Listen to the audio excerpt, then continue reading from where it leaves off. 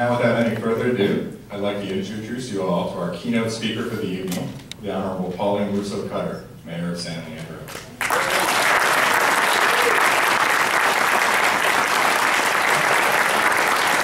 Following 12 years on the school board, Mayor Cutter was first elected to the City Council in 2010 before being elected mayor in November of 2014.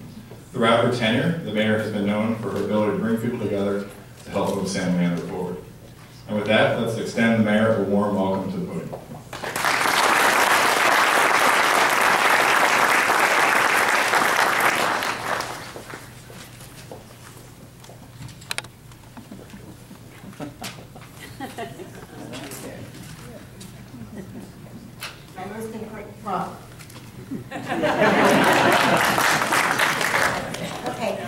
But before I begin my speech tonight, I want to acknowledge two racial attacks that have happened in our community recently. And as your mayor, I just want to say that it's not okay to have that happen in San Leandro. It won't be tolerated here, and it's not who we are or who we represent. I remain committed to continue working with the community so that everyone feels safe and welcome in our city. So.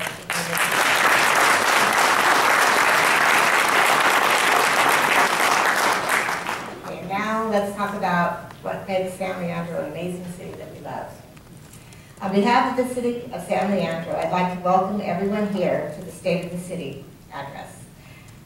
2015 was a year that San Leandro focused on our bones, on our infrastructure. We broke ground on various large projects and are busy preparing for the future.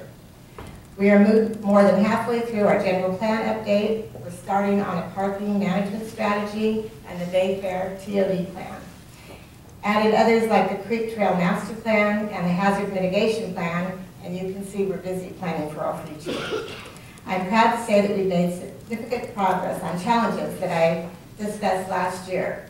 Looking at our streets and roads, we will invest $2.6 million in road repairs in 2015, $4.9 million this year, and $7.5 million in 2017, all thanks to Measure HH and DB.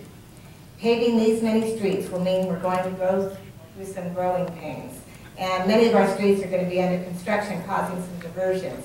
But I'm hopeful that you're as excited and also will be as patient as I will be to have renovated streets to ride our bikes and drive our cars on. We made progress on our pool plan, which aims to set aside $5 million over 5 years to pay down our unfunded liabilities. I'm proud to announce that the council has already allocated $1.75 million earlier this year. The City Council restored a position in the City Manager's office that's dedicated to expanding our communications and neighborhood services. And to make sure that we're keeping San Leandrons working, we adopted a community workforce agreement, which will result in the investment of public funds for local jobs and opportunities for high-quality jobs. I'm happy to report that our city's unemployment rate has decreased by 7% in the last 4 years.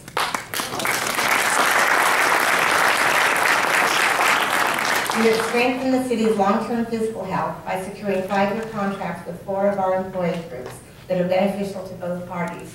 And this means that all employees are now paying their share of the retirement benefit. And this year, we've also seen major accomplishments, such as the City Council issuing a permit for the city's first ever medical cannabis dispensary, and the second one is on the way. AC Transit has moved forward with designs for the new bus rapid transit system, and that includes artistically enhanced stations. We broke ground on major upgrades to Siempre Verde Park and awarded a construction contract for the new play structure at Thrasher Park.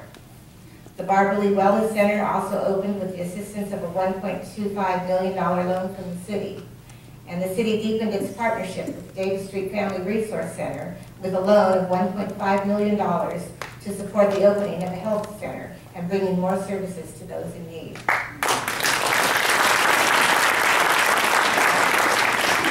21st Amendment opened their doors, investing $28 million in their new facility, manufacturing facility, and welcomed the community to their tasting room. And finally, the Lit San Leandro infrastructure continues to expand, and the fiber optic loops in the city now total more than 20 miles.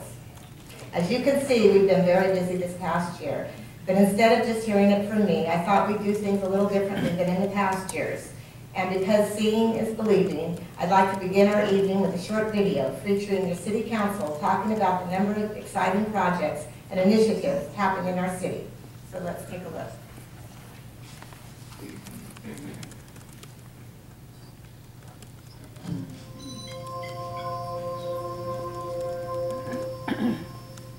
I'm Leandro Pauline Cutter, and I'm at the Barberly Wellness Center, right across the street from San Leandro High. From the hills to the bay, San Leandro is undergoing a transformation, and that transformation has been made possible by the citizens of San Leandro and the passage of Measure A change.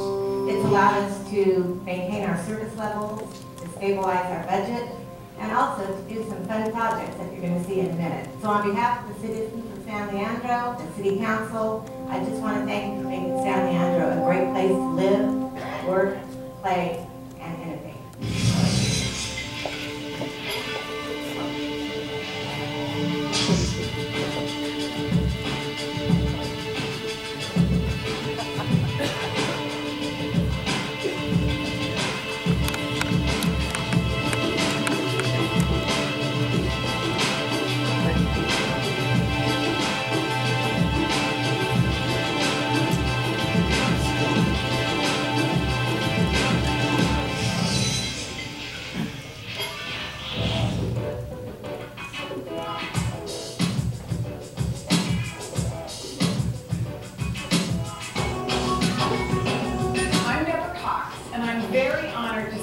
District 1 council member. There is an incredible energy in downtown San Leandro. Last year, cranes began lifting prefab modular units into place at Maria Alta. In just a few short months from now, work will be completed on 115 units of affordable housing. This 5-story building with underground parking is a true glimpse of the future of downtown San Leandro. The San Leandro Tech Campus, being constructed on the former Del Monte Cannery site, is a multi-phase development. This first building will house OSI soft and will take advantage of LIT San Leandro, the city's high-speed fiber optic loop. I'm looking forward to high-quality jobs, new residential developments, additional patronage of the existing businesses, as well as the arrival of new, high-quality stores and restaurants. The city of San Leandro is going through an economic and cultural renaissance, and Maria Alta and the San Leandro Tech Campus are helping to lead the way.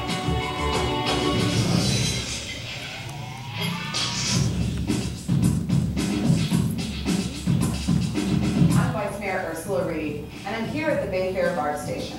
San Leandro is booming and full of untapped potential. We are excited to start working in this area. The Metropolitan Transportation Commission has given us a grant for $440,000 to create and plan for a new Bayfair area. Housing, shopping, and multimodal transportation. The possibilities are endless, along with our partners, Alameda County, BART, and the Bayfair Center. We have composed a team of 21 residents, business owners, and stakeholders to work together to craft a vision for the Bayfair area. These next 15 months will be full of engaging conversations, innovative ideas, and creative design. And I am eager, as the council is, to see our vision come to life.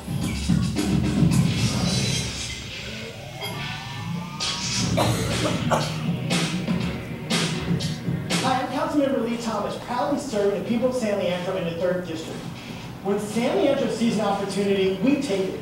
In 2010, Kaiser began construction on 63 acres, the largest development project in the city's history.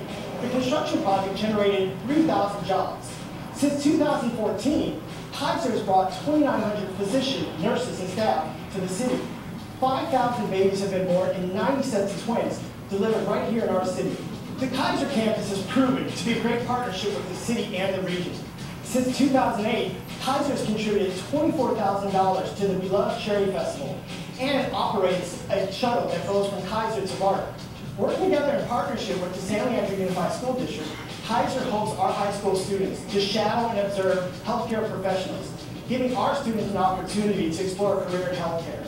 We're excited about our partnership with Kaiser and look forward to deepening our relationship with them for many years to come. I'm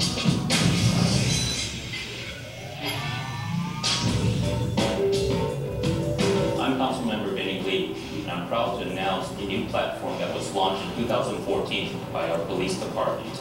The San Leandro Police Department recognized the need to outreach in multiple languages to better serve our constituency. So they chose a platform called Weibo, which is the Chinese version of Twitter. It was launched in October 2016, and today it has over 218,000 followers. Why is this important? Because of the fact that it engages people in foreign languages. They can ask questions and get answers in the language of their preference. The advantage with this is that they become more engaged with the police department. They understand the process, and we have a safer community as a result. I look forward to how we will expand to other languages so that we can engage more of the communities. So I'm very proud of our city staff and our police department for all the efforts that they've done.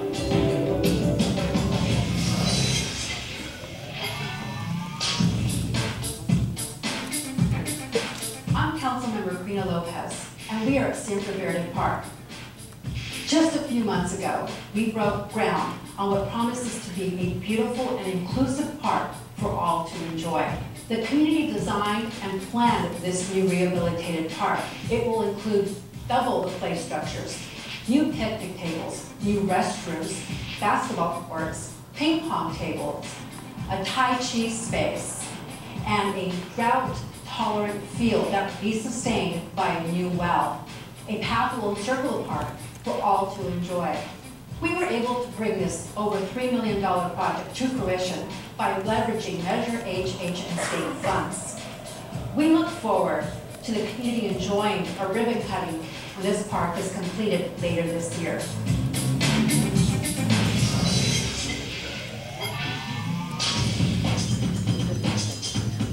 I'm Councilmember Jim Prola. San Francisco Bay is used for recreation and commerce by millions of people. San Leandro does its part to keep the bay clean with this wastewater treatment facility. We began treating wastewater in this site in 1938 and have expanded the facility to keep up with and exceed wastewater regulations. This year we completed a $50 million upgrade to make sure the bay is safe for wildlife and recreation for years to come. In all, over half the treatment structures on this site were modified or replaced. The work included construction of a new holding pond, which will hold water during the highest flow periods and release water during the lowest flow periods. A constant flow of water allows us to treat and dispose well within regulatory limits. San Leandro residents can rest assured that we are doing all we can to keep the bay clean.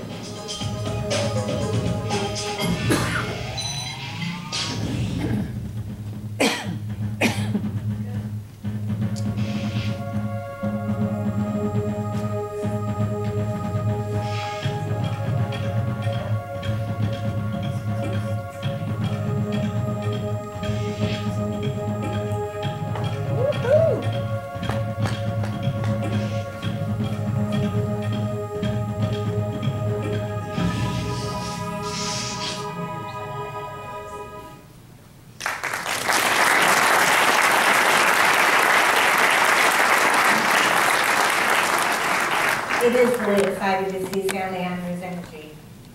I want to thank all of our city staff who made this video possible, and also my colleagues who jumped right in and didn't hesitate to give it a try. Thank you. So as we look forward to 2016 and beyond, I'm pleased to announce that major progress is being made on a number of important efforts that will pay dividends to our community for the years to come. Public safety has always been a top priority for the community and the council.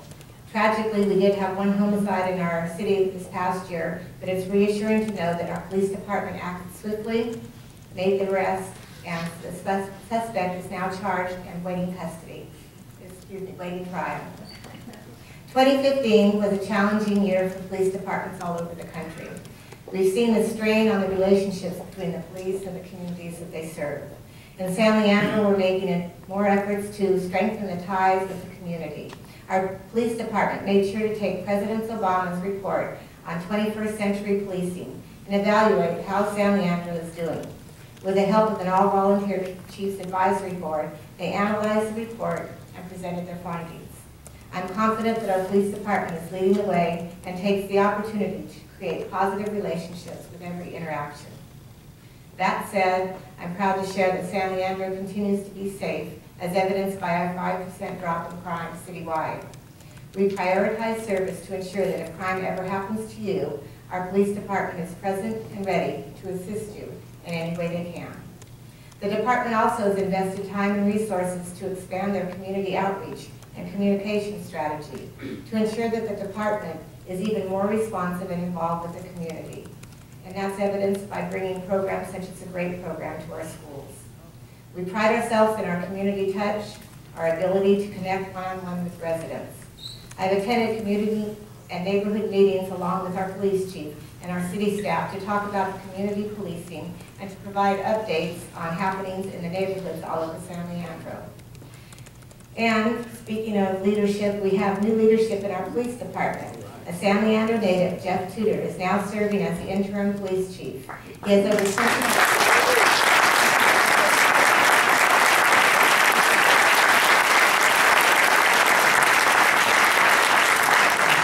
has over 22 years experience in the department, working his way through the ranks, and has deep community ties.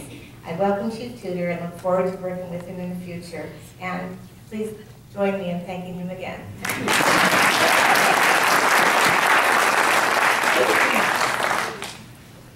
Okay. A challenge that I mentioned to you last year was the elimination of the city's redevelopment agency. 4 years ago, this program was channeling about $15 million into our city for the economic development, making its dissolution a huge loss to us. This past year, the city has prevailed in its legal battles against the state and retained $9 million in funding for important future infrastructure projects. Although some of them will take several years to complete, I'm looking forward to the paving of San Leandro's last dirt road, Eden Road, which will improve traffic flow, benefiting the businesses in the area and also the residents of the Jacobs Rest neighborhood. Other important projects that are planned for the future will include median and streetscape improvements on Doolittle and traffic calming improvements to the northern portion of MacArthur Boulevard. After 4 years, the city has finally received the approval from the state to proceed in the sale or transfer of former redevelopment agency properties, and that will open up significant development sites downtown. The San Leandro Tech Campus, Maria Alta, and the Village are the downtown projects that have become an emblem of innovation in our city. I'm happy to share that there is more to come. Earlier this year, the City Council approved an agreement for development of the former CBS site at East 14th and Calais. The project is expected to include ground floor retail and approximately 90 residential units, providing much needed new housing and helping to draw activity to the critical intersection. Development is downtown is certainly a change in the landscape, but also have you noticed how clean it is? It really has done. We can thank our continued partnership with the San Leandro Improvement Association for these great improvements to the area. They continue to build on their success with maintenance and security and the activation of public spaces to make the downtown more inviting and more enjoyable for the entire community. We even have an additional police officer that is fully dedicated to the area. The Downtown Association is also an important partner. It's working with the city to continue to bring those community events such as Sausage and Suds, It's a Wonderful Night, and the Farmers Market. The progress seen in this area has been immense, and we couldn't be here without the work of those partners. We also are working to expand a very successful and free public Wi-Fi network downtown. The network runs off of the Lit San Leandro backbone and will be expanding to the areas around Casa Peralta and the Cherry Festival this spring. San Leandro has welcomed the arrival of dozens of new businesses in the past year.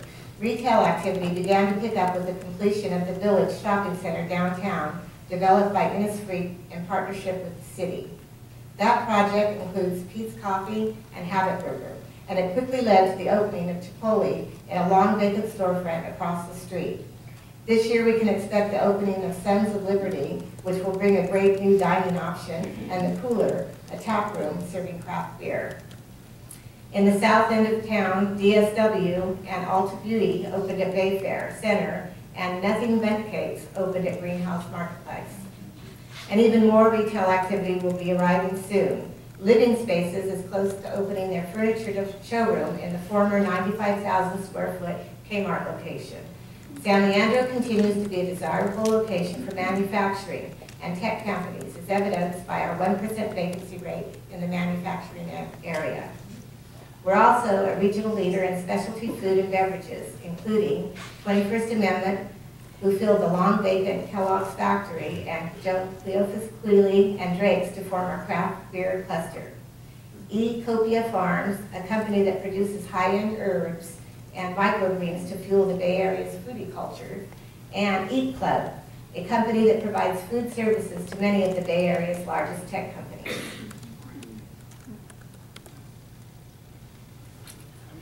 Moving west, we continue to make solid progress on transforming our shoreline.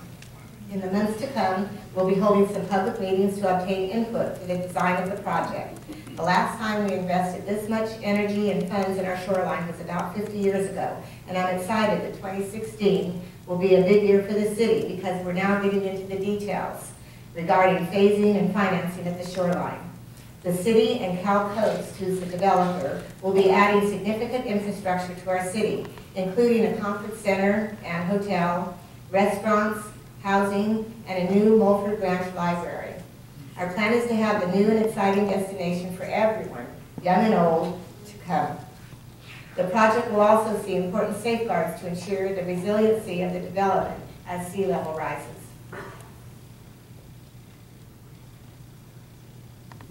We have these closets for my health. As we look forward to the future, our city cannot ignore the challenges of housing, affordability, and homelessness. As the regional economy continues to boom and the cost of living in the Bay Area soars, it is now more important than ever for the city to ensure that our residents aren't left behind. We're developing a study that identifies the needs of our community as well as services offered by local and regional providers. It is the results of this research and the community feedback that will allow us to view our service gaps and prioritize our resources accordingly. Our council remains committed to ensuring a safety net is in place for all residents, and doing so by leveraging existing funds and services and looking for creative new ideas. This year we granted $318,000 to local community agencies that provide health and human services to residents in need. Additionally, city staff always searches for outside funding to leverage. To that effect, city staff secured $648,000 in grants. This safety net is crucial so that all San Leandrons can live and thrive in our city. Housing is also a major concern Bay Area-wide. While there are numerous reasons for the crisis, the lack of supply is a major driver. The number of new housing units produced in the city of San Leandro, as well as in other Bay Area cities, is failing to keep up with demand. There is a need for new housing of all types, including workforce and market rate homes and apartments. There has been increased interest in sites around the city from housing developers in the past 2 years. As a built-out city, the majority of opportunities are in our downtown area. Currently, we have about 700 new units in various stages of the planning process, with an additional 350 residential units planned for the marina. We are also setting the stage to update the city's inclusionary zoning ordinance, which requires that 15% of new for-sale housing will be affordable. Over the next year, the City Council will be evaluating this ordinance as a mechanism to create more affordable housing. We remain concerned about tenant protections and unfair displacements of our residents. The rent review ordinance, which was revised several months ago, includes some protections to tenants, and I remain committed to explore more ways to address tenant and housing issues. Given the difficulty of the rental market, finding housing for the chronically homeless can be extremely challenging too. I'm proud to announce the creation of the San Leandro Compact, an agreement between Building Futures and the Rental Housing Association to provide needed housing for 25 of San Leandro's chronically homeless residents, including wraparound services. This compact is the first of its kind in Northern California, and I'm thrilled to see the positive feedback from the community. The program launched just 2 weeks ago, and we've already housed two people so far.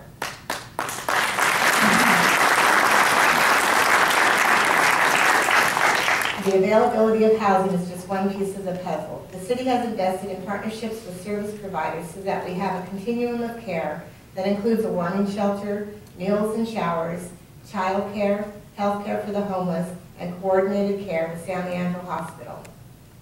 San Leandro's demographic profile continues to change as the city grows, and we are ranked as one of the most diverse cities in the nation. The needs of those who live, work, and visit San Leandro are evolving, and we are working to address this challenge.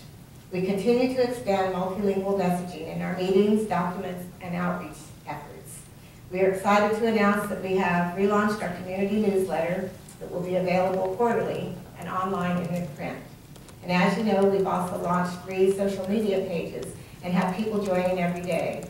Our Facebook, Twitter, and Instagram accounts are growing, and we're gathering feedback on the type of information you want reported. I invite everyone to search for our pages and interact with us online. We look forward to connecting with you. Arts and culture they form the backbone of a vibrant, well-rounded community, and San Leandro is placing a major emphasis on expanding public art and culture. In the years ahead, we will complete another round of utility box art, both including wraps and live painted boxes, and long overdue redesign of many of our decorative street banners. We also look forward to the installation of an interactive exhibit in Joaquin Plaza that has been designed through a partnership with the San Francisco Exploratorium. We continue to invest in our historical assets, such as the Casa Peralta, and to beautify our spaces, such as the artistic additions made to 880 Davis and Marina interchanges. The San Leandro Arts Commission will be hard at work this year on a public arts master plan. This community-driven project will ensure that we have long-term vision for art throughout San Leandro, ensuring that we continue to create great art projects in the future. And speaking of art, Truth and Beauty statue will be installed in the San Leandro Tech campus later this year. This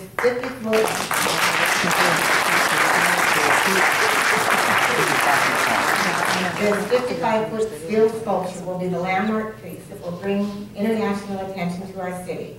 Stationed right next to the downtown San Leandro BART station, Truth is Beauty will ensure that every BART passenger knows that they are passing through a very special city. Our commitment to combating climate change is stronger than ever.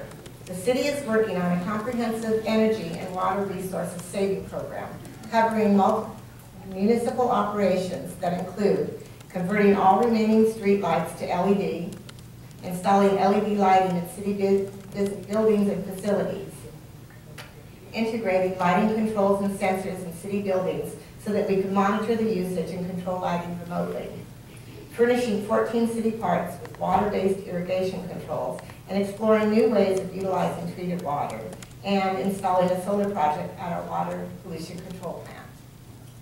And finally, following the success of last year's Solar Week, the city began exploring the development of a citywide renewable energy microgrid project with an international energy company, furthering our legacy as a smart city.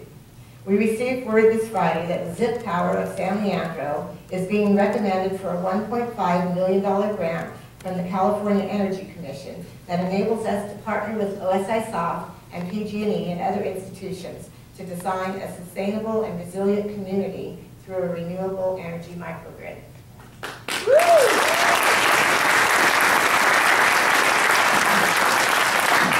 And we will continue to explore ways to give San Leandrons a choice of energy suppliers by taking a close look at the county's Community Choice Energy Plan. By exploring these 2 options, we position ourselves as a resilient and independent city with the ability to control our energy future. We continue to build on our successes, and I'm excited to report that we launched our groundbreaking downtown Wi-Fi system and expanding it now to our senior center right here as we are sitting here.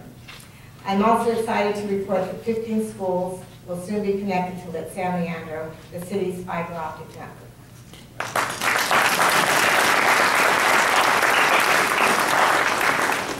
Okay, in conclusion, we are a city that balances challenges with proactive solutions.